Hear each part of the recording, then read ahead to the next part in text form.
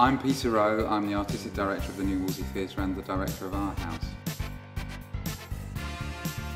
Our House is a play written by Tim Firth around the Songs of Madness.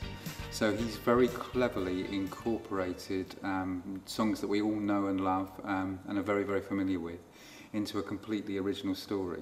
I think that's the important thing about the show. It's not a jukebox musical, it's not a musical about Madness the band. It's a story incorporating their songs. Okay, and what is that story?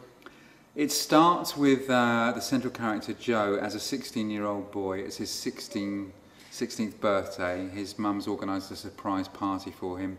It's a really big night because the girl that he fancies at school, Sarah, is going to come to the party, and he's got this night planned for the two of them. He breaks into a flat in Camden and takes her up to this flat for a night of romance. And then the police arrive, and that's where the problems start. He's faced with this choice about whether he should run away and give himself up. So in one version of the story, he runs away, kind of leaves Sarah behind, trailing in his wake. In the other version of the story, he gives himself up to the police. And we see the consequences of that choice played out through the course of the evening. So the show splits at that point into a good Joe story and a bad Joe story. And we see what happens as a result of those choices he makes to his future life.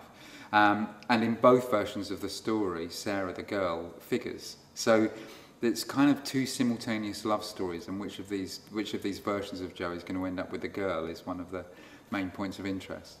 And this is all overseen by, kind of conducted by, his father, who left the family when Joe was about 8. He went into prison.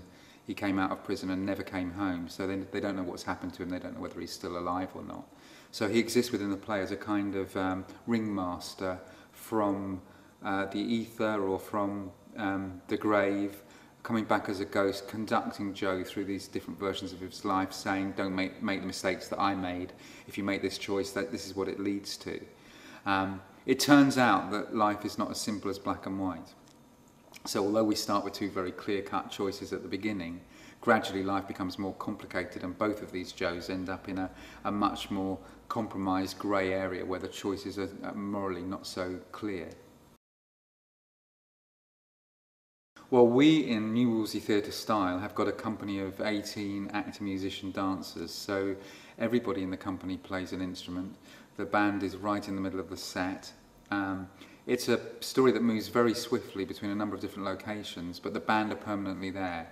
And we've been watching early Madness videos as part of the reference and research for this material, all of which feel like little actor-musician shows in themselves. So I think this style of performance with the band, part of the action and the instruments incorporated into the dance routines and into the songs, really suits the band and suits their style of music.